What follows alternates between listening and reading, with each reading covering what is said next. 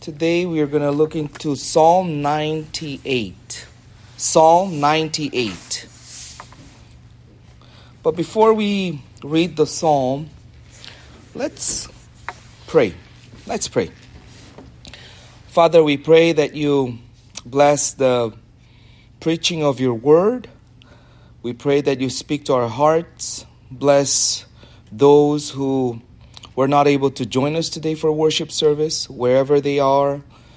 We ask that your blessings be upon them. May your grace fill this place and fill our hearts. We pray in Jesus' name. Amen. So, we are trying to understand what Christmas is all about, and we saw that Christmas is the hope of the gospel. We saw that Christmas is the peace that comes from God.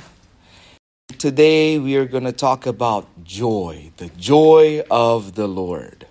Psalm 98. Daniel. Yes. Joy.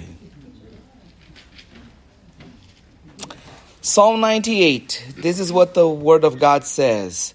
Oh, sing to the Lord a new song, for he has done marvelous things. His right hand and his holy arm have worked salvation for him. The Lord has made known his salvation. He has revealed his righteousness in the sight of the nations. He has remembered his steadfast love and faithfulness to the house of Israel. All the ends of the earth have seen the salvation of our God. He has remembered. Make a joyful noise to the Lord, all the earth. Break forth into joyous song and sing praises. Sing praises to the Lord with the lyre and the sound of melody, with trumpets and the sound of the horn. Make a joyful noise before the King, the Lord. Let the sea roar, and all that fills the world, and those who dwell in it. Let the rivers clap their hands. Let the hills sing for joy together before the Lord. For he comes to judge the earth. He will judge the world with righteousness and the peoples with equity. Amen. Some of you might ask why we are talking about Psalm 98 when we are trying to understand Christmas. And the reason is because there is a well-known hymn by Isaac Watts, Joy to the World. And historians say that he based Joy to the World on Psalm 98. And it's interesting because Isaac Watts, when he wrote the hymn, Joy to the World, he used Psalm 98, and it was a time when it was tough to be a Christian. It was around the 16th century when there was a persecution against those who would not submit themselves to the state church, the Anglican church. And there was persecution against those who would not submit themselves to all the rulings and regulations of the Anglican church, the state church.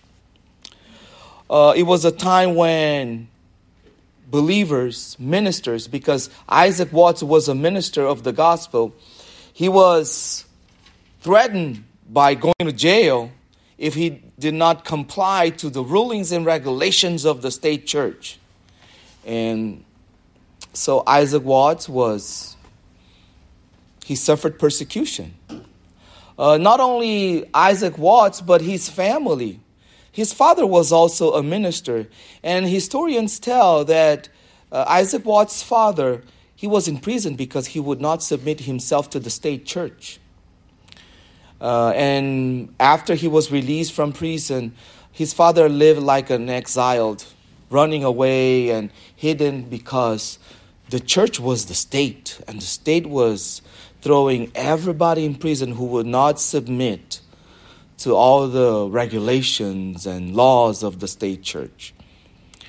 Remember that at that time when the Anglican Church, the state church, they start persecuting Christians, 2,000 ministers, 2,000 pastors, they were ejected from the church because they would not do the worship service like the Anglican Church told people to do.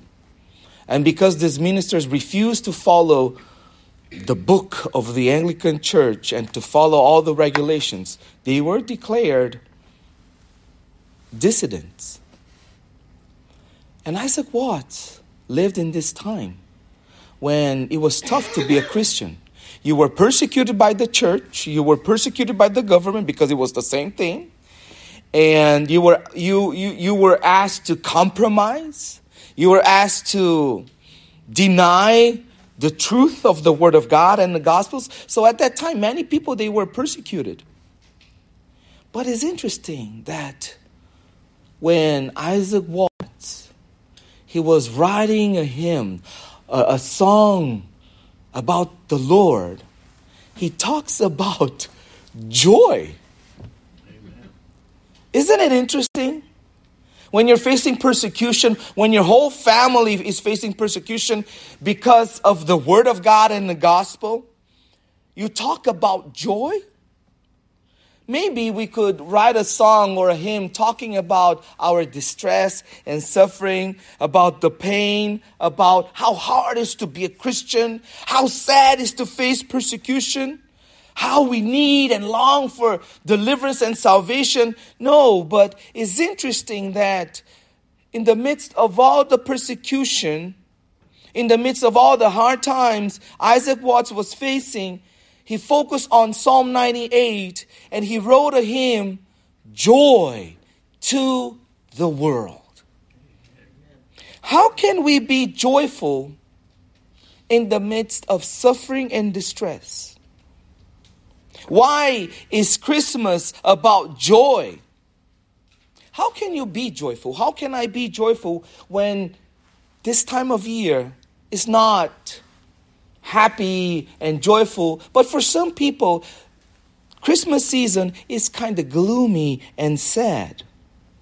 How can we restore the joy? How can we be joyful? Amen. How can we enjoy Christmas in the real way? That's what we are going to see in Psalm 98. The problem is because when we talk about joy and we don't understand what joy is, so we tend to think that joy is something that comes from the outside, the circumstances. So in order for us to be joyful, in order for us to enjoy the joy that we all need and long for, we turn to the things that are around us. And we try to count how many gifts we have. We try to count how many friends we have. We try to count how many good things happen to us throughout this year. Maybe we look at in our balance and in our bank account and we try to be joyful. And maybe we look at all these outside circumstantial things in order to be joyful. But the reality is that when we look to the things around us, when we look at the circumstances, there are no reasons for us to be joyful because everything around us are temporary. You cannot guarantee that the job that you have right now that gives you joy right now will give you joy forever, because the reality is this job is here today, it can be gone tomorrow. The same way about our bank account. I can have a bank account that now I look at and brings me joy, but then there's no guarantee that this will remain forever. The reality is things can happen in life that we will have to spend all we have in order to make up for that need. What's going to happen to our joy? Also, the same we can say about the amount of gifts, amount of friends, the people around us. The reality is all that we have is here today, but there is no guarantee that they will be here tomorrow. That's true. And Isaac Watts, he knew one thing. When he turned his eyes not to the things around him, because his circumstances were so distressful, but he turned his eyes on the Word of God. And he turns his focus onto the Word of God. And Psalm 98 tells the real source of joy, the Lord himself. You know what? You know the problem? Why one days we are joyful and some days we are sad? Why some days we are all happy and all joyful and other days we are sad? Because we forget one important thing. That the real source of joy is the Lord. Amen. And once you set your heart on the Lord himself, then you will experience a more stable source of joy. And you will be able, regardless of the circumstances, to experience joy every day in your life. Because the Lord never changes. The circumstances change. So if you put your heart on the things that change, your joy will change. Will be there one day, the next day will be gone. But if you put your joy on the Lord, if you focus on the Lord and who God is, then your source of joy will be the Lord. And because he never changes, he's always there and he's there forever, you will be able to experience a more permanent, a more stronger, a more firm source of joy in your life. The Bible says that joy is not an emotion, it's a state of being. You not only experience joy, but you are joyful. You are joyful. You are joyful because it's not just emotion, it's a state of being. And the Psalm 98 says that this state of being joyful, is because of who God is. And Isaac Watts, when he wrote this hymn, Joy to the World, he was thinking about that. He experienced that in the midst of all the hardships and suffering because of the persecution he was facing. How can you have joy in times of uncertainty? How can you have joy in times of sadness? How can you have joy? You can have joy when you focus on who God is. And today, we are going to look into who God is in Psalm 98. Because the Psalm 98 will present God in three ways. God, our Savior. God, our King. And God, our Judge. Look what the Bible says. Verses 1 to 3 about God, our Savior. Oh, sing to the Lord a new song, for he has done marvelous things. His right hand and his holy arm have worked salvation for him. The Lord has made known his salvation. He has revealed his righteousness in the sight of the nations. He has remembered his steadfast love and faithfulness to the house of Israel. All the ends of the earth have seen the salvation of our God. How can you experience joy in the midst of suffering? When you turn to the Lord. When you focus not on the circumstances or the face and pain you're suffering, but when you focus on God, you understand that God is our Savior. And then you can experience joy in the midst of suffering. That was the secret that Isaac Watts learned when he turned his eyes to Psalm 98. The first three verses highlight something about God. That God is the Savior. And he not only is the Savior, but he shared word of salvation with his people. Look what the Bible says in verse 2. The Lord has made known his salvation. What does it mean? It means that God, when his people is suffering, he's not a God who crosses his arm and he just watches from his throne. God is in heaven and looking his people suffering and, okay, let's see how these guys work this out. Let's see how they deal with this suffering. Oh, let's see how Daniel's doing. Okay. Because sometimes we think that God does that. Sometimes when we suffer for a long time, we think that God has forgotten us. Maybe that's what the people of God thought when God was silent for 400 years, when there was no prophet.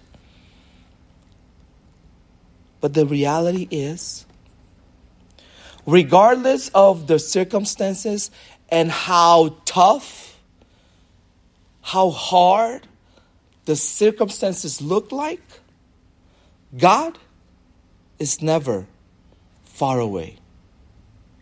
Even though it seemed that God was silent for 400 years, God was working his plan, and God was still working in the lives of his people. Remember Joseph. His brothers threw him in a pit and sold him like a slave. He went to Egypt and he worked as a slave for so many people. He suffered injustice. He was thrown in prison. And how many times Joseph prayed and asked God for deliverance, asked God to do something. And today we know that even in the hardest times, God was there, leading and guiding Joseph's life. And it's the same way that God leads and directs my life, your life. Even though there are times from my perspective, God seems to be quiet. God seems to be silent. The reality is that God is never far away. He's always near, and God is always at work. That's why in verse 3, the psalmist says, "The Lord has remembered his steadfast love and faithfulness to the house of Israel." The love of God is a faithful love. God is faithful. And he's never in a relationship that, okay, you handle your stuff while I'm going to take care of this business here and I'm going to come back, okay? Hang on. Wait, I'll be back. No, but God is always with his people. And the Psalm 98 is a reminder. That's why the salvation is proclaimed, is revealed to all the ends of the earth. Because God is the Savior of his people always. Because his steadfast love and faithfulness is with his people. That's why there is a reason for the psalmist to sing to the Lord a new song. There is always a reason to sing and praise a song to the Lord, because God is our Savior. That's why, regardless of the circumstances and all the oppression Isaac Watts was facing, he was able to sing joy to the world, because God is our Savior. When Isaac Watts turns his eyes not to his own circumstances, but to God, he understood that there was always a reason to be joyful, even when circumstances are distressful. Because not only God is our Savior, but God is our King. Look what it says here in from verse 4 to verse 6. Make a joyful noise to the Lord, all the earth. Break forth into joyous song and sing praises. Sing praises to the Lord with the lyre and the sound of melody, with trumpets and the sound of the horn. Make a joyful noise before the King, the Lord. Remember that Isaac Watts lived in a time when there was no distinction between the government, the ruler, and the church, the patriarch or the pope of the Anglican Church, because they were the same person. The head of the government was at the same time the head of the church. And whatever the head of the church said became the law of the country because they were the same person. Remember when the church starts persecuting you because the church is the government, the quote-unquote pope is the king. Remember, try to imagine a time when you want to be faithful to the Word of God. And because of your faithfulness to the Word of God, in your heart and in your conscience, you say, I'm not going to follow what the church is saying because I believe the Word of God says another thing. And because of your faithfulness to God and to the Word of God, the church declares you a criminal. The king is the head of the church. And he's telling that you are a criminal and what you're doing is wrong. And you are threatened with prison and all the sanctions of the government. You were not allowed to be a civil servant.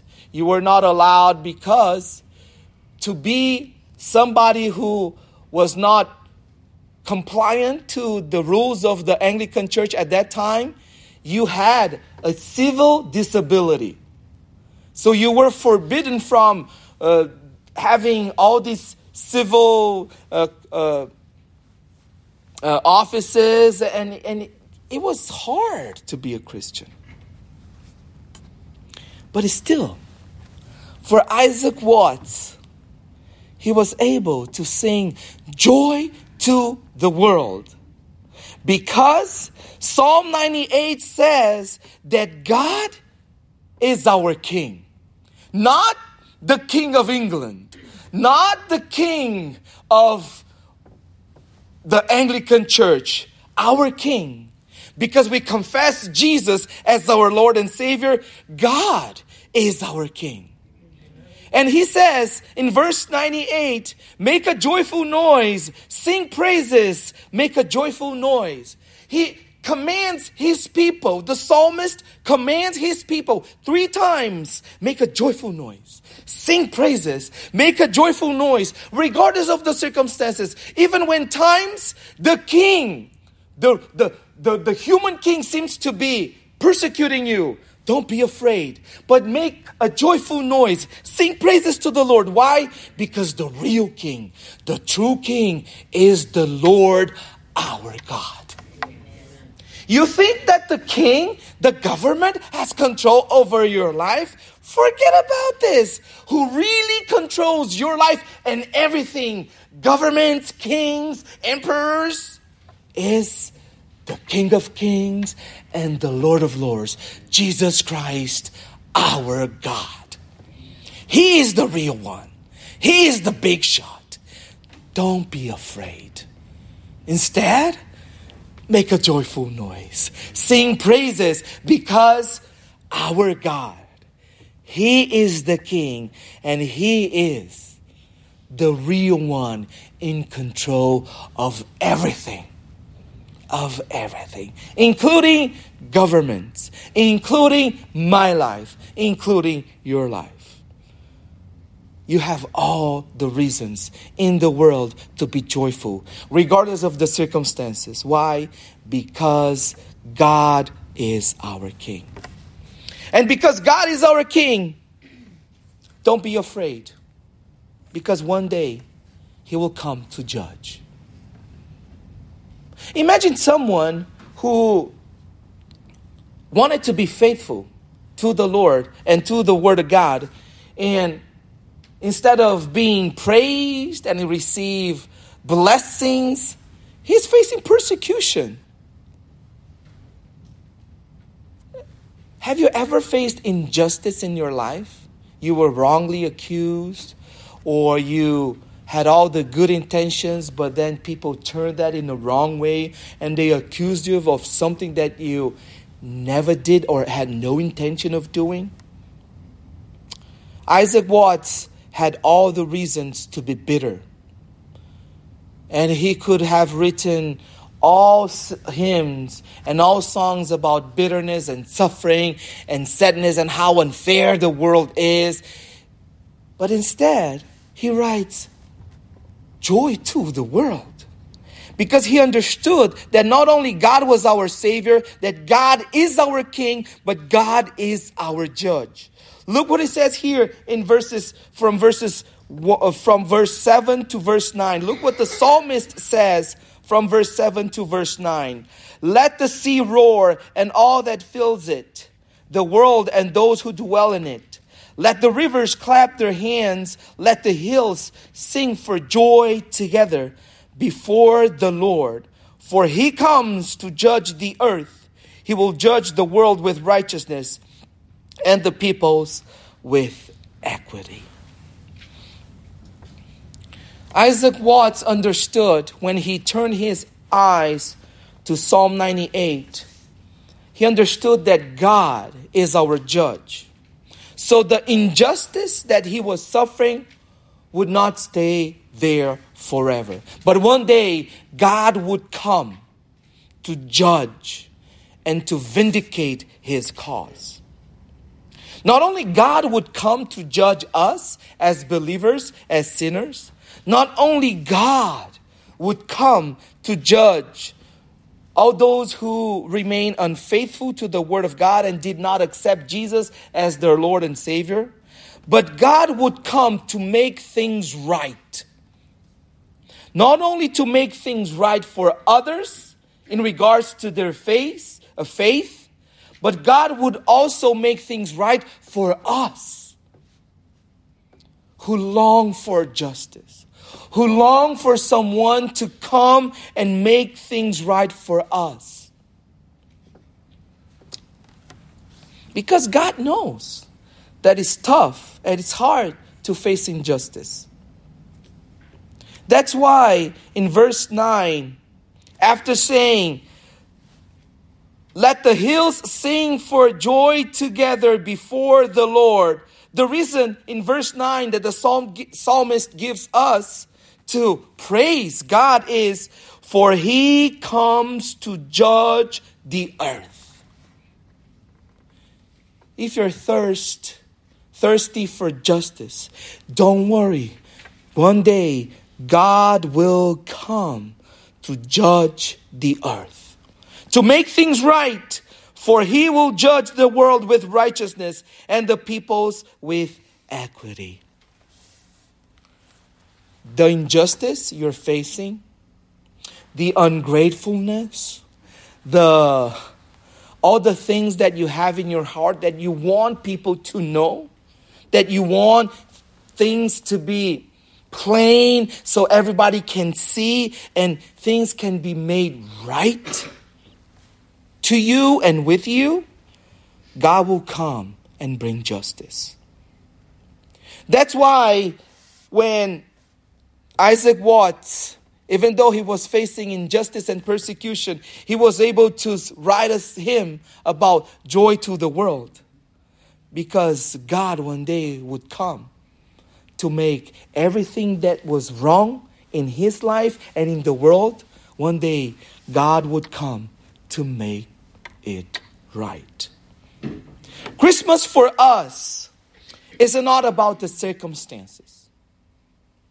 And the problem when you make the circumstances your Christmas is because the circumstances will become your source of joy. And as you might have already experienced, when you put your joy on the things of this world, joy will come and go. Joy will not be as deep as you long for, and it won't be as permanent as you wish for. Joy will be temporary. But if you put your joy on God Himself, you will be able to experience a joy that even when the world around you is falling apart, you will be able to sing joy to the world, because your joy will be your God. So today, I would like to invite you to pray with me and to ask God to give you this joy. So you can experience God as your Savior, God as your King, and God as your Judge. Ask God today to come to your life and allow you to experience this joy that comes only from God.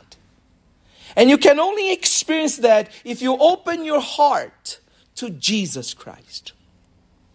So today, Christmas, as we turn our hearts and as we focus on the real meaning of Christmas, I ask you to open your hearts and focus on the real one who can bring hope, who can bring peace and brings joy to our lives, Jesus Christ. So I ask you to believe that Christmas is about Jesus. And if you believe in the hope of the gospel, if you long for the peace that only comes from Jesus, then you can have joy in your life. A joy that even governments and circumstances and hardships in this life cannot take away from you, because joy will come from Jesus Himself. Amen. So just open your heart today and ask Jesus to come and fill your heart. Accept and acknowledge that this joy cannot come from the world and cannot come from you. Only comes from God. Acknowledge that you as a sinner cannot make joy happen. That every joy that you produce is tainted, corrupted by sin. It's not true joy. And acknowledge that true joy comes only from Jesus. And ask, Jesus, come and fill my life. Fill my heart, because I want, I need, I long for this joy. I invite you to come and ask for Jesus to enter your life, to fill your heart. And once you do that, I do believe that joy will come, because Jesus will be there in your heart if you pray and ask with faith, by faith. Let's pray. Father God, I thank you so much that you gave us your word, and you allow us to see and understand the real meaning of Christmas. That Christmas is not about the things that we have, but Christmas is about who we have in our hearts. That joy comes not from the things outside, but joy comes from who is in our hearts. And Father, we want to experience true joy, the joy that we see here in Psalm 98, a joy that is permanent, a joy that lasts forever, this joy that comes from who God is. So Father, we want to experience, we want to know, we want to have a better and deeper relationship with God our Savior, with God our King, and with God our Judge. And today we declare and we acknowledge, we recognize that Jesus is our God. that Jesus is our Savior, that Jesus is our King, and Jesus is our Judge. So, Father, we ask by your mercy and grace that you fill our hearts today, fill the hearts of all those who come to you and ask for this joy that only you can give. We acknowledge, Father, that the world cannot give this joy. That world can give only a false, a fake joy. But we want the true joy. We want genuine joy that comes from you, Father. So come to our hearts. Break every chain. Destroy every barrier, Father. And come and dwell in our hearts through the Holy Spirit. Open our hearts and remove our scales and let us see our God, Jesus Christ. And let our eyes contemplate our Savior, our King, and our Judge. So we can experience joy. And we can live a life that honors you and praises you every time, all the time. Father, come in the midst of our brokenness and bring joy. I pray, Father, for all our brothers and sisters who, for some reason, the holidays, Christmas is not a good time of the year. It's a time when we remember sad things. We remember pain and suffering that happened to us and don't easily go away. Father, I pray for those who Christmas is a time of mourning and suffering. I pray that they may be able to experience joy that only you can give. May this Christmas, be a season of healing and renewal. Father, I pray for your people. I pray for your church and thank you, Father, for this time. We pray in Jesus' name. Amen. Let me close this with a word of prayer. Father, as you send us back to the world, to our mission field, help us to be faithful to the Great Commission. Help us to obey the greatest commandment. Father, I pray that you bless us, O Lord. We thank you in Jesus' name. Amen.